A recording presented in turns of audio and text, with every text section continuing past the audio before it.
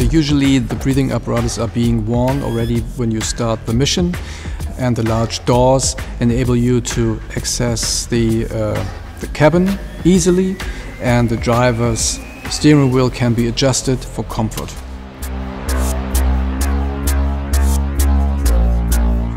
The driver of the vehicle needs a lot of information. We have thermal image cameras that enable you to drive through smoke. You have a communication system installed to be able to communicate with the team in the cassette and with the engine control command center on the surface. Then you have external gas measurement. You have internal gas measurement to see the concentration. You have the air control panel that steers the flushing and the air quality in the cabin, and if you sum everything up, it's more like a cockpit really, with all that information provided.